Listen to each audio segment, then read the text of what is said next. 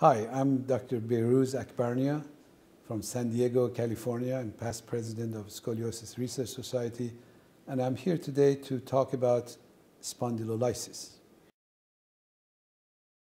Well, if you look at the spine, we have this spine that includes a separate vertebra that all together makes the spine. And if you look at the spine, each vertebra joins with the lower and upper vertebra with a joint. And these are the joints called facets. And these facet joints are connected with a bone here that we call pars interarticularis. So this is a pars that if it is broken or cracked, it's called spondylolysis. And this may have 3 stages. If there are stress in this part of the spine, you can have increased bone density, but not really cracked. It's maybe cracked and the spine stay the same place, or it's totally displaced. It's called spondylolisthesis. Yes, there are some activities that may make someone prone to spondylolysis. Some of the sports like gymnastics, heavy weightlifting, football, those are the things that could aggravate or cause spondylolysis. Well, the symptoms most of the time is back pain. There are occasional irritation of the nerves that may cause leg pain, but mostly the back pain. With the diagnosis spondylolysis, sometimes may be tricky because the regular x-rays may not show it.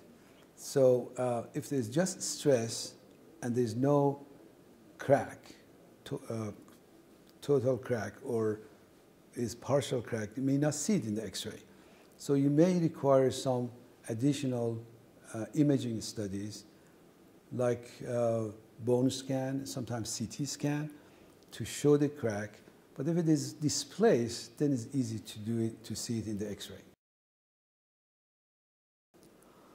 The treatment for spondylolysis is basically most of the time non-operative and what we call conservative.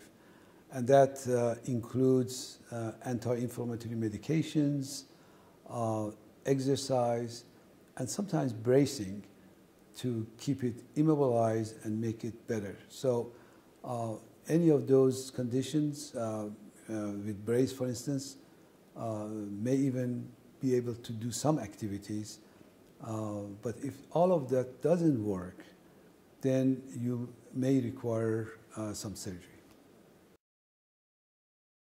Yes, there are generally 2 types of surgery. One is repairing of the defect. If you looking at this, if the defect is here, there is a possibility of going and just repair that bone, taking some of the scar tissue out and put some bone graft, and really do not fuse the vertebra to the one above and below.